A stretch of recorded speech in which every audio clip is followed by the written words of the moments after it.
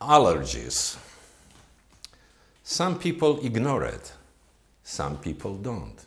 Those who don't, they know that allergies, it is one of the first symptoms that some more serious diseases are knocking the door. It's a matter of time when they arrive.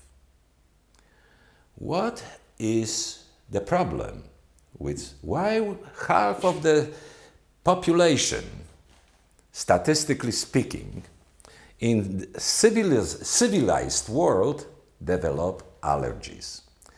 There is quite few reasons why we create the immunological chaos in our bodies, why we promote inflammations in our body. Inflammations which are the first stage of any disease development we may think of. Allergies, generally speaking, when you go to a physician to check what I am allergic to, what I do not tolerate, first upon most of the time the allergies are because we eat unfortunately manipulated food. We live in a very polluted environment. And unfortunately, we do not specifically point out at the physician's office the type of allergen we may be affected by.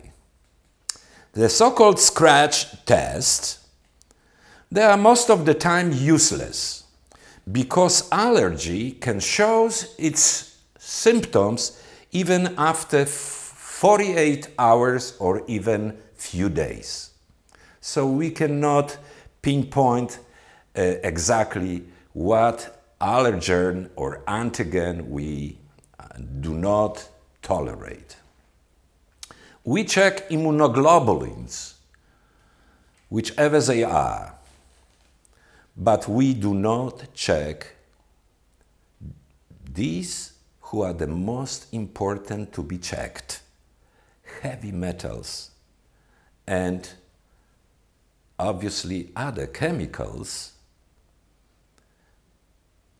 even those who are hidden in the cosmetics we use on daily basis. We forget that skin absorbs them on daily basis as well and affects our immunological response to antigens, weakens us. Unfortunately, we are weakened.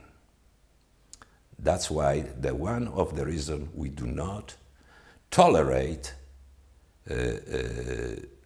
antigens which many years ago didn't cause any problem to humans. The most important thing, talking about allergies, is to check zinc, for example. What's the level of zinc I have? Which is the most pivotal element deciding about our immunological strengths. I would also recommend, if we want to get rid of allergy, whatever the reason behind is, to check upon these and others, like for example, electrolytes. If we have here problem with electrolyte, sodium, potassium, calcium, magnesium, we be doing whatever is necessary. Avoiding antigens, it's a one way, but, well, life is tough. Sometimes we cannot get rid of allergens which are in the air, water and food. So therefore, my recommendation would be, let's, besides whatever we do to try to get rid of antigens, don't forget about checking the levels of our electrolytes, which are very important in the processes of developing allergies. Look, prevent them. This is the first step. Not to forget.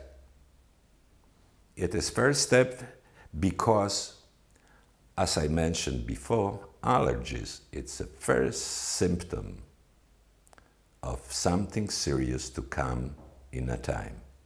And it's no matter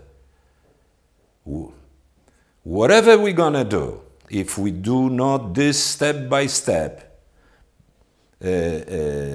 activities, we may suffer from allergy and accept it as a part of our life.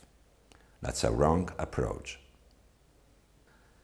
Immunological chaos induced by any given antigen is causing a lot of immunological, not only biochemical imbalances. We are weakened by it. We are less and less being exposed to any given antigen. We are simply day by day are weakened, and we are prone to develop any so-called serious disease. Therefore, it is very important to find what weakens me. It is very important to look into the body well inside and see what I'm lacking, what I am loaded with, what weakens me.